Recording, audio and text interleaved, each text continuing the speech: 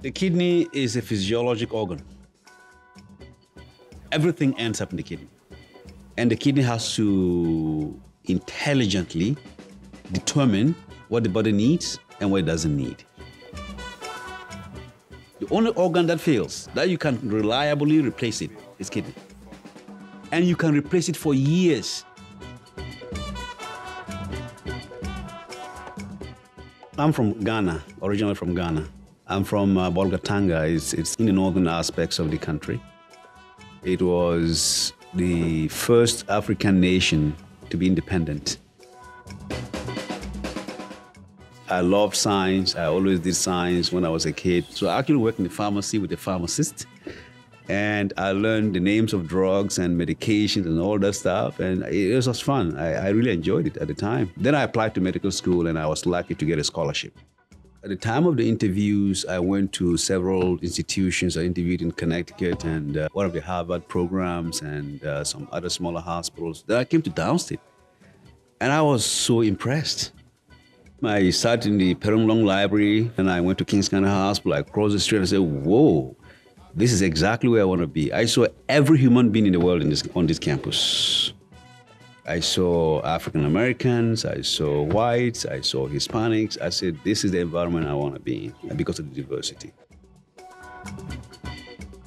I met early on in my internal medicine residency a doctor called Dr. Eli Friedman. Dr. Eli Friedman is an icon in nephrology. He was the first person to perform dialysis that is federally funded in the United States at Downstate. So when I met him early in my career, I was really, really very impressed on what we could do. He was able to convince me that the only organ you can replace when it's failed in the body is kidney. I mentioned Eli Friedman briefly, but I want to mention one additional person. That additional name is Samuel Kuntz. He was the first African-American transplant surgeon in the world.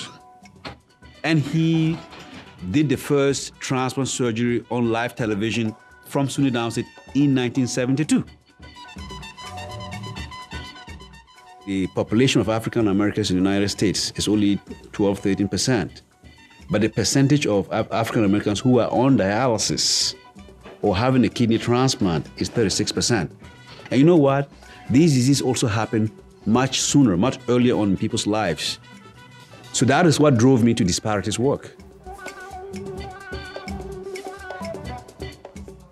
I was diagnosed with kidney failure at the age of 21, 2004. I was scared. I was very scared. I didn't know what I was gonna do. I was not peeing at all.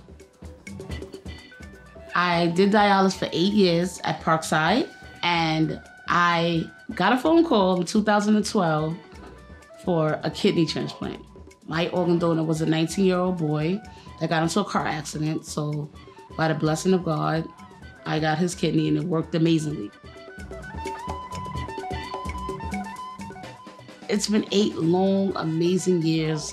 It worked out. It worked out for the best. Like, I wouldn't have went to any other clinic, any other doctors to go through this.